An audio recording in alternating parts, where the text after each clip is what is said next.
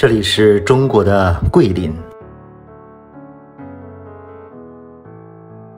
作为酷爱旅游和拍摄的我来说，桂林真的是一个旅游拍摄的好地方。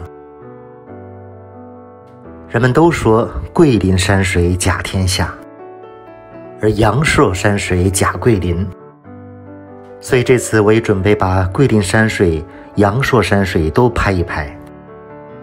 很多喜欢我作品的粉丝可能很好奇我是怎么拍摄的，今天再来讲一讲。尊敬的网友粉丝大家好啊！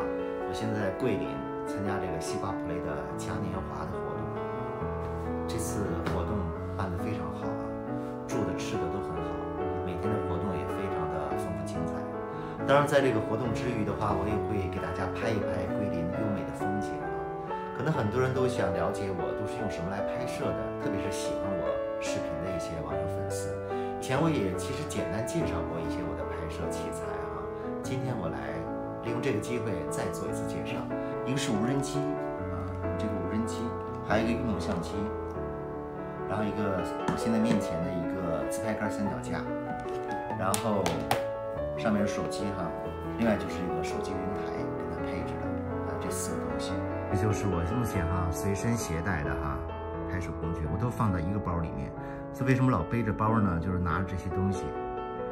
那么这个是新买的一个云台这个云台前一段时间坏了，然后我本来就想说，哎呀，好多人就直接手持嘛，我手持在东北的时候也是直接手持拍的，但其实感觉还是不稳，我觉得还是用云台好一点，所以我新买了一个云台。这个是飞宇最新一代的飞宇 VB4 3轴手机手持稳定器，然后这次来桂林的时候呢，刚拿到，所以我今天来给它拆一拆使用体验一下。买这个是因为我感觉功能比较好，另外它性价比比较高一点比一些其他的品牌从功能来说差不多，然后价格能便宜不少所以这也是我是选它的原因吧。因为之前那个确实也坏了好几次了，我想换一个牌子。这个你看它这个显示的本身带一个自拍杆的延长杆，然后3轴的跟我以前用的其实外形有点相近这是包装里面的说明书，这个很简单用法你看它说明书，带延长杆的，带三脚架的，保护套，很小巧轻便这个还蛮重要的。这个是一个小的三脚架。现在来安装一下这个云台怎么用。首先那个手机上要下载一个它的软件说明书上就有然后拿手机这块卡上来，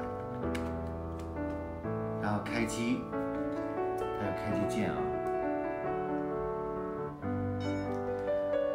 开机的话它会蓝牙自动连接自动连接，然后里面会有一些很稳就是怎么拍都很稳，前后上下左右。然后这个它有一个延长杆，这个挺好的这样有时候你偶尔自拍一下拿这个云台拍自己的时候呢，这个杆有一定长度，就不用拍一个大脸了是吧？稍微有点距离，这个功能也挺好的。因为它有一个小的三脚架，那有时候你比如说自己喜欢直播或干什么自拍的时候，可以放桌子上，放桌上立着可以拍自己。然后上面有很多的功能按钮稍微的熟悉适应一下就可以，包括横竖屏的切换，包括这个圆钮，横竖屏把它给切换，走路的时候就可以了。横的、竖的包括有一些变焦功能，还有这个俯仰功能是吧？还有这个一些追随功能，很方便用。包括我买的这个加强版的它还有一些小配件可以进行人脸追踪是吧？你不管怎么走它都跟着你脸走，包括这个补光灯也是这个看自己情况标配就可以699，我觉得非常划算也轻巧。然后带着大家用这这个拿这个出去我拍一拍，你看一看拍出来的效果，主要是确实很稳定。现在就出去哈，带大家拍一拍。你看我现在拿的云台啊，来到大厅了。我来在酒店周围用这个云台拍一拍，就是非常的丝滑，一直都可以快速走。这也是侧着走。这是我们住的酒店，然后这里面还可以变焦。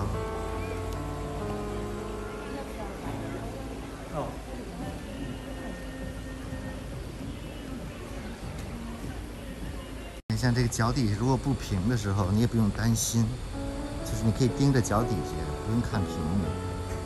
基本把它调正了的话，它都会很平稳。广场。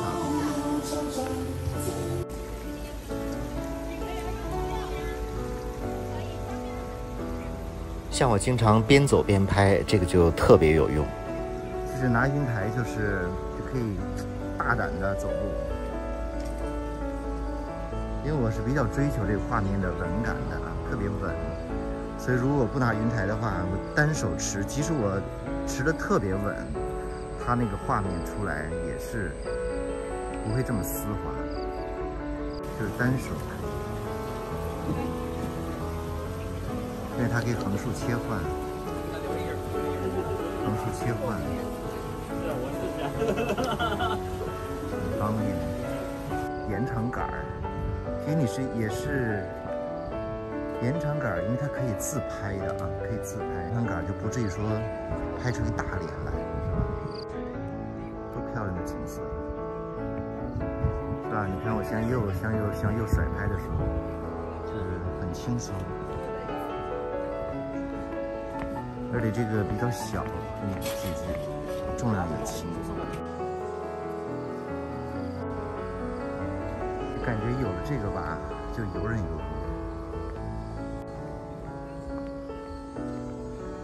就是可以快速的拍摄。有点晴天了呢，可以拉近。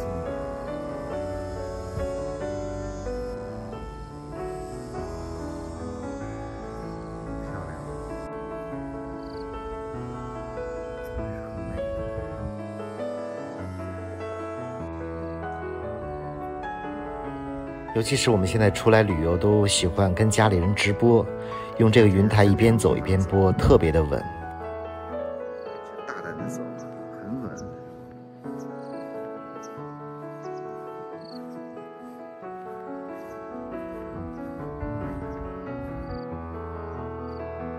稍微拉近一点镜头。很多人都喜欢我拍的这个风景大片，实际上我大部分以前都是用的这个云台来拍的。也用过好几个牌子了，我感觉今天这个飞宇的这个最新款的，确实性价比非常高。所以感兴趣的，尤其是想让自己拍摄水平能够提升一大块的，可以考虑买一个这个。这个橱窗和下面的链接都有，很棒的体验感觉很棒。